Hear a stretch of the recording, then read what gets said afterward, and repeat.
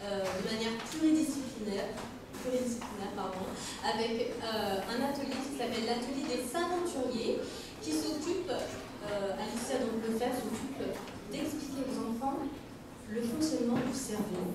Et elle va vous parler de ça. Bonsoir à tous. Alors, moi, voilà, j'ai monté une association pour expliquer les neurosciences aux petits et aux grands. Et donc, j'ai commencé par coudre des peluches en forme de neurones, les cellules du cerveau. Puis Cogni'Junior, des étudiants de l'ENS, dont certains sont ici, ont écrit un conte, le conte de Mimi la Microglie, pour expliquer le cerveau.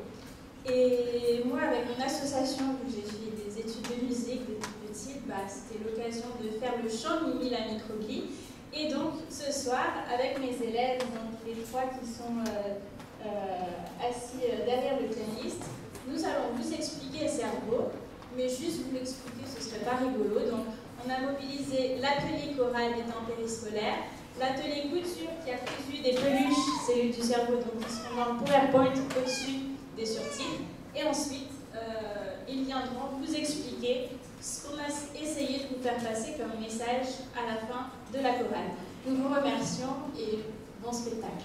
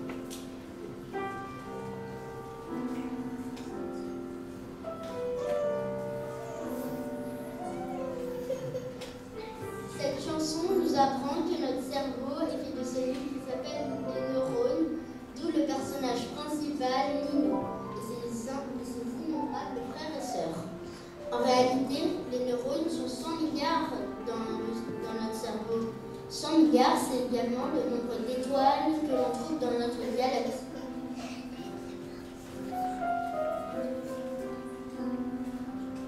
Cette chanson nous donne un exemple des innombrables choses que nous permet notre cerveau.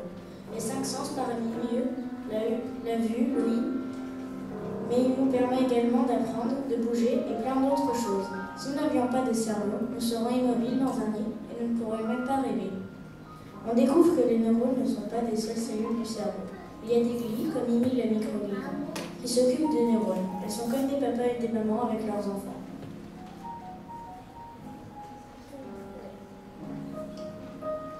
Quand Mimi nettoie son neurone, Louis, on découvre le nom du long prolongement des neurones, l'axone. Mais il y a aussi ce qui fait penser à une tête. Cette partie du neurone s'appelle le soma. Et les petits prolongements sur la tête s'appellent les dendrites. Ils font penser aux cheveux si on laisse aller notre imagination.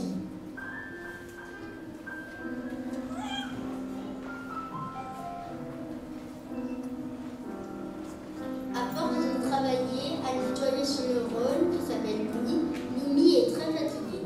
Alors une microglie pour lui suggère de prendre une pause, le jus de glucose.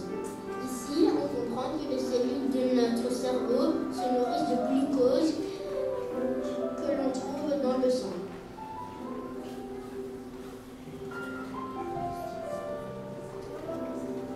Mimi ne sait pas si elle a le droit de prendre une pause. Alors l'intrigue du conte est amenée. Mimi va chercher s'il existe un chef dans le service, pour savoir si elle a le droit de prendre une pause. Le neurone de Mimi, Louis, ne saurait pas l'aider pour savoir s'il y a un chef dans le cerveau. Alors il lui indique la dendrite ou le cheveu, par laquelle il reçoit des messages toute la journée, dont le dendrite qui fait tic-tic.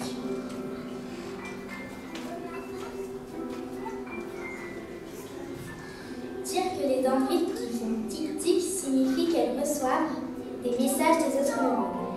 Ainsi, Mimi va chercher le chef sur le chemin de cette dendrite mystérieuse qui fait tic-tic. Voulez-vous connaître la réponse, à savoir qui est le chef du cerveau? Vous pouvez consulter le site www.cogni'Junior.org où le compte est disponible en libre accès.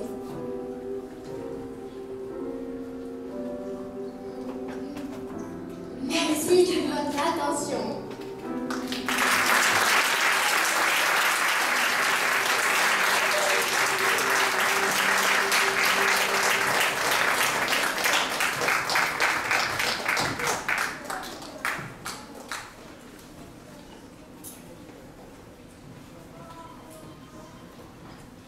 Je tiens juste à faire un dernier remerciement aux Savanturiers qui nous permettent justement d'accéder au temps périscolaire et qui nous ont permis d'organiser tout ce spectacle autour du conte Mimi la Microglie.